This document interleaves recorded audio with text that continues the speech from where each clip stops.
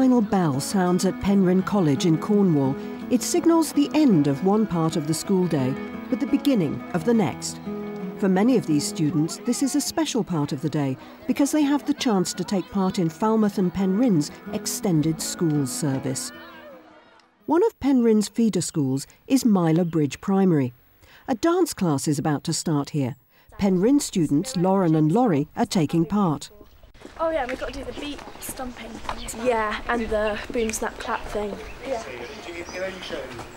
Okay, right then, what we're going to ask you to do is you're going to pick one of these and you're not allowed to tell anybody else, you can do it in twos. Lauren and Laurie are not students in this class, but tutors. Choose angry, sad, happy, or sleepy, grumpy, scared or excited. Well, I went to my old primary school, which is here, and asked if I could start a dance school every Friday from 3:30 to 4:30.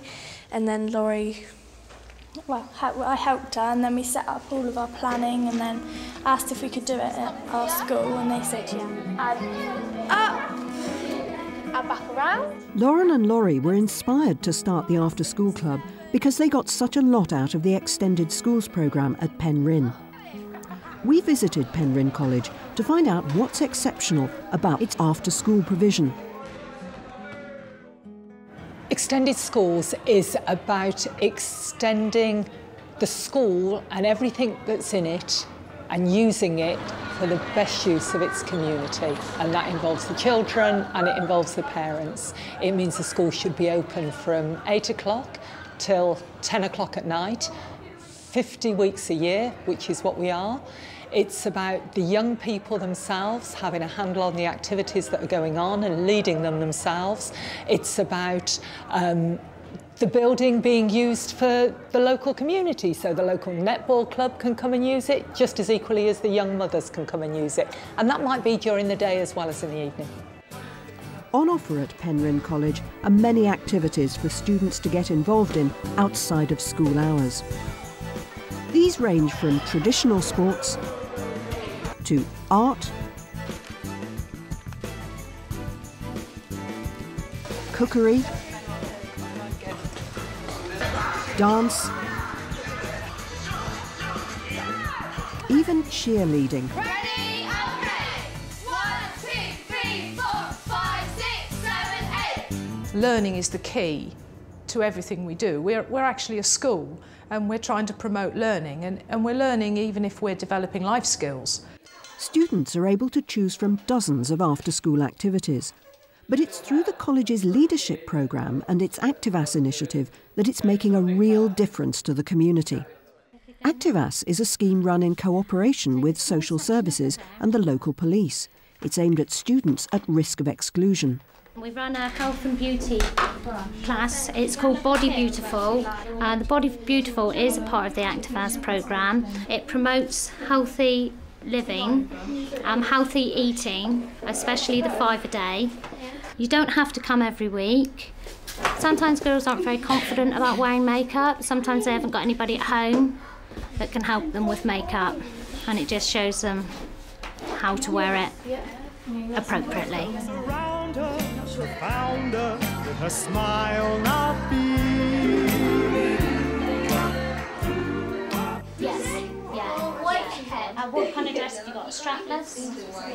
Yeah. How do you push that thing out? Do you wear it? Is it back, quite low or is it quite high?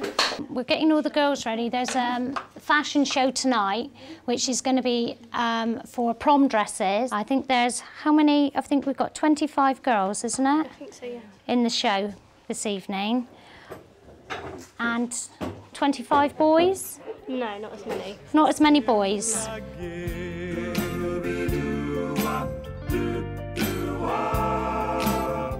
Some of the boys have an alternative Activas date. Activas started about 5 years ago, and I was approached by the person that started organising it and asked to do a skateboard club. So I don't skateboard myself, but yeah, I thought I'll go for it. I think it just gives everyone, kids, like the opportunity to, just stay out of trouble instead of going out of school, out on the streets or whatever. They just get a chance to just get out and do something active, basically. It's just a good way to end the week. It's just a really nice time. After school, a lot of the children used to just hang around the school and get up to no good. I mean, not evil stuff, but just what kids are like. And when we started doing skateboarding, which was the first activity that Activas got involved in, it did give a lot of children the chance to come and do something different. A lot of the children we get coming along are loners. And once they've been for a few weeks, if you can keep them coming, then they do actually get involved and they change. And I've seen this happen quite a lot. Activas for us is activities for young people, but with a very clear place in them for children who really need to learn from others who know how to behave, how to get on with people, how to get on with adults. But is Activas making a difference? For me personally, being a little policeman for 5 years within Penryn, I've seen a great reduction in youth, antisocial behaviour within the community of Penryn, and youth crime has fallen dramatically since Activas has been in place. It's for us getting to know the children and the older children, and once we build that bond, then we have a better understanding of what each other's coming from. Whereas Activas is a targeted scheme, everyone in Year 10 and 11 is expected to participate in the leadership programme. Lauren and Laurie are qualified leaders. Okay, you could do some floaty. So if it's floaty and jumpy, what could you start off your move? You could spread out. They're helping their dance class develop performance pieces. Jump up. Okay, everybody, do you want to all come over to the board a minute? And then we're going to show our performances, and hopefully it'll be really, really good. Okay, is there any volunteers that want to go first? Okay, lots of volunteers. Let's have Flora and Imogen. Let's go first. Can we see it? We're going to count you in. Ready? 5, 6, 7, 8. It's all very well having activities that happen from 3:30 onwards, but for me there needs to be a link in the children's head and actually in their learning between what happens at 3:30 and what happens during the school day. Now, we think we've made that leap, and we think we've made it very successfully in that the children have time to learn how to become young leaders. The leadership programme is initiated as part of the curriculum, but is supported by many of the activities that happen after school hours. Is there any response? Hello, mate? You here? He's completely unconscious. Looks like a 50-year-old male. Airway seems pretty clear. Breathing. No, not seeming to be breathing. I have to start CPR.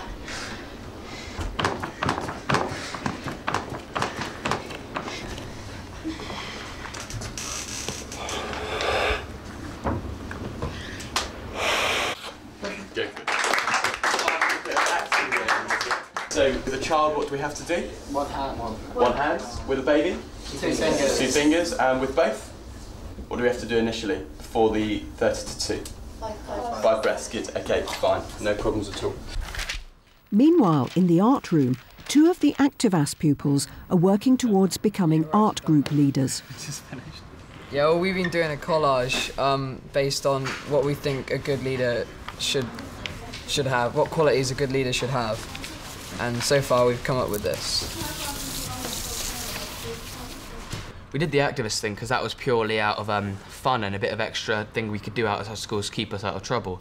But now this one, it's very handy because if you do this, not only does it look good, like if you're trying to apply for somewhere or something, but it's also handy because you can take it to the next level. In the gym, Scott and Jacob, who are learning to become sports leaders, are developing their coaching skills by teaching a new game to their fellow club members. But their coaching technique could use a little work. Basically, you have like 10 aside, and once you go over the halfway line, you got to get the other people's beanbags into your nest. The aim is to get to that little thing and take their beanbags and put it in yours. And the first person to have all the beanbags in their hoop thing is the winner team. Okay, would it be better to do a demonstration? Yeah. Okay, bearing in mind these are the people you're going to be using, so we need 2 teams, is that right? Yeah. Okay. 1, 2, 3, 4, 5, 6, 7. Okay, just make sure we're careful, heads up and eyes open the whole time. When you're ready. Go. It's supposed to be kind of a strategy game, but...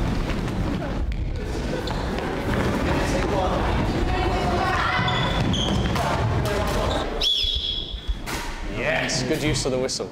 All Key Stage 4 children are offered a leadership course at the school, so it could be sports leaders, arts leaders, dance leaders. From there, they have to do a 40-hour course which involves teamwork, communication, organisation skills, so everything that prepares them for being a leader.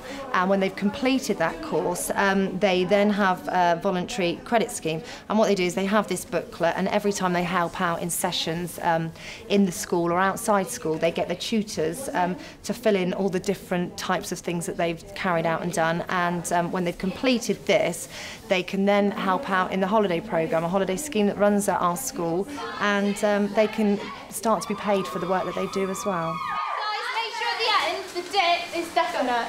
It's really got to say down.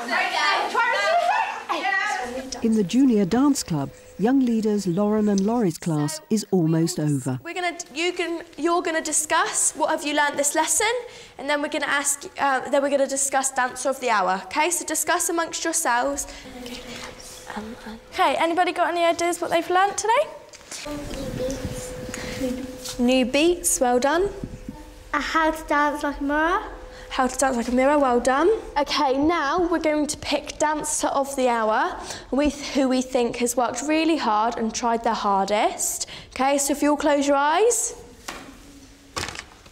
We're so incredibly proud of what they've achieved, not least because we found it out by accident, to discover that Lauren had gone to a primary school, seen a need, set up the activity, and then gave achievement awards to the primary school children afterwards. It was a delight. It meant that the heart of what the activities are about was really, really working.